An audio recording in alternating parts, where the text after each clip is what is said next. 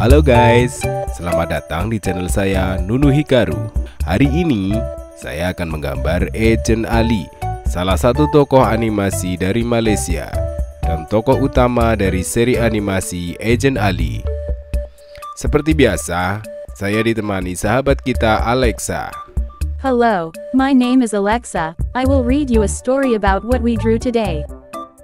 Ejen Ali is a Malaysian animated series produced by WAU Animation, which tells the story of a boy who accidentally becomes a mata agent after activating the Infinity Retinal Intelligence System (IRIS), a prototype device made by Mata.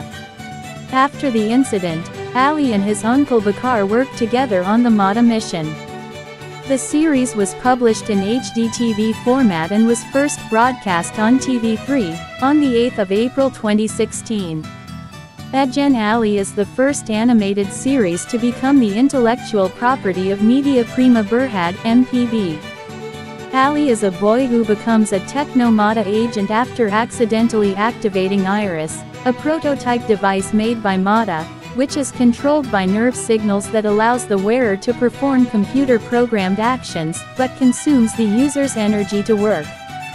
IRIS is synchronized with Ali, therefore only Ali can use it. Therefore, he became a permanent agent for Mata. He is a boy who does not do well in class and is always late for school. He has a best friend named Victor. Ali's weapon is a yo-yo which can shoot shockwaves.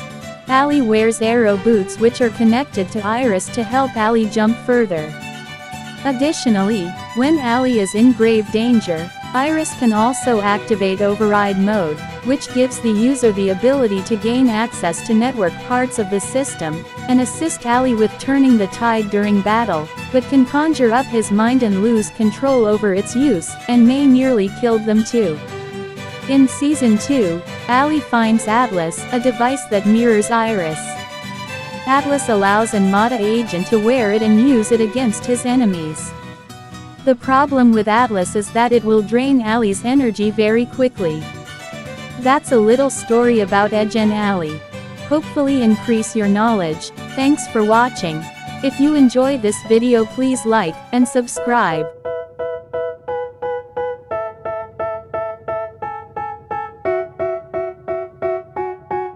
They tell me that I'm never gonna make it. They want me to do something that could make sense. They hate when I keep dreaming I'll be famous, but I don't give a fuck, I'ma keep chasing.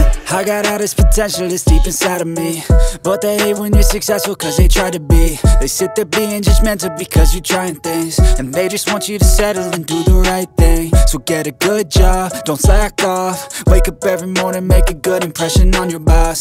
Don't do anything that I wouldn't do, and when you're making money, make sure you don't spend it too soon. Fuck that, I'll do what I wanna do. I got a different path from everyone and that includes you. Who are you to tell me how to live life? In these times it feels like nobody is right, yeah. So I'ma figure out what else we succeed, and then invest all of my time into that and proceed.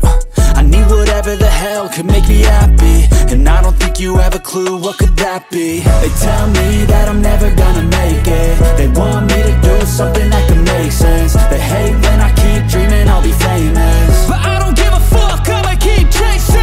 They tell me that I'm never gonna make it. They want me to do something that can make sense. They hate when I keep dreaming I'll be famous, but I don't give a fuck, I'ma keep chasing. I think this life could be special if I get rid of the devils. They think that I am a rebel, I think they want me to settle. There's nobody on my level. They think that work is too stressful, I think that work is essential. The grind is all in your mental, and I don't think you understand what I'll go through just to be in control of my life soon. All the negativity, man, I'm immune. I don't really need a mask with all I've been through.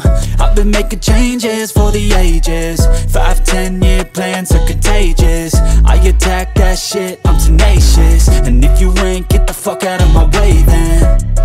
Got one life, I won't regret it. I will fight until I get it. I'll look back one day from heaven and say damn, I learned some lessons, and say damn, I had no questions. I had fun in every second, and the journey was a blessing, yeah. They tell me that I'm never